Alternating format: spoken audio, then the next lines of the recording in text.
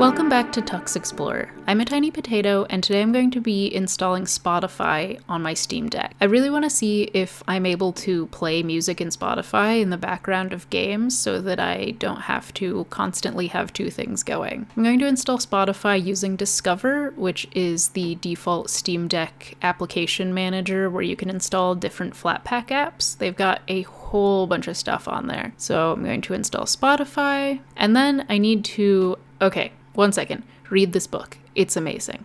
I didn't know they had audiobooks on Spotify. This is a really good book. Once I've installed Spotify, I need to add it as a non-Steam game in my Steam client on desktop mode so that it shows up in handheld as a game.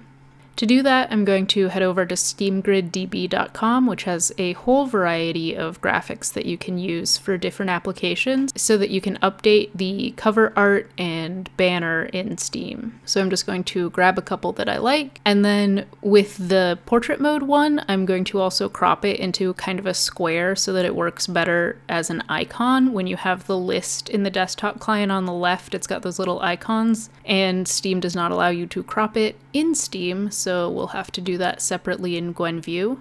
Now that I've added Spotify as a non-Steam game, I'm going to add a custom background image, so I'll just navigate to Downloads and grab that banner that we got earlier, and then head into Properties, and here we can click on the gray icon button and go back to Downloads and grab our square icon. I think that might have been a little too busy. That's fine.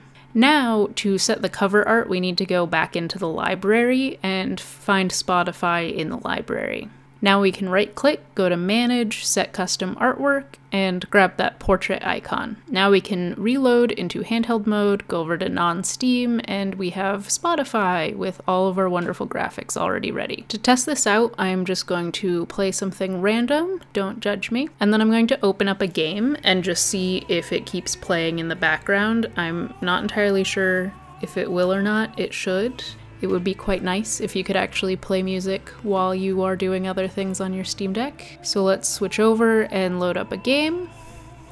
Okay, I don't really like this song, so I'm going to swap back to Spotify and pick something else, which is actually fairly easy to do. I know like having a widget over there would be really great, but now you can enjoy this lovely song. Anyway, I hope this was helpful. Give this video a like and subscribe for more Steam Deck content.